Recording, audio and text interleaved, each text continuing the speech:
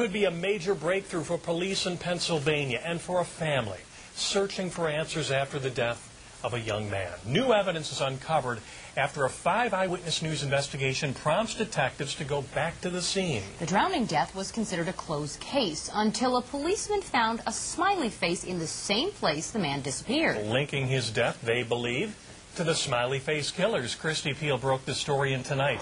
Has this new development? This is the last image Barbara McKay has of her son. The surveillance tape from Bootlegger's Bar in Ridley, Township, Pennsylvania shows Tommy Booth going into the bar in January, but he never comes out. His body was found in a shallow creek right behind the bar 2 weeks later. When he told me the smiley face was there, I was like, it just gave me chills. I'm like, maybe this is something that'll make sense, because everything before that didn't.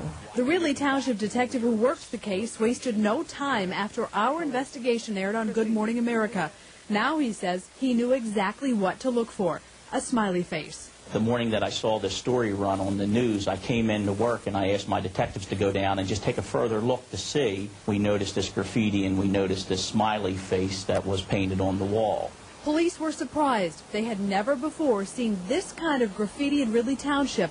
The same day police found the smiley face, they say they alerted the FBI. This case always puzzled me. I couldn't understand, and we couldn't put together the pieces of this puzzle. And while Booth had been drinking, police say his blood alcohol level wasn't excessive.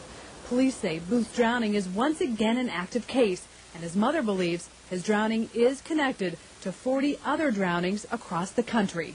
There are too many similarities, and I had read that a lot of them, either their wallet or their cell phones are missing.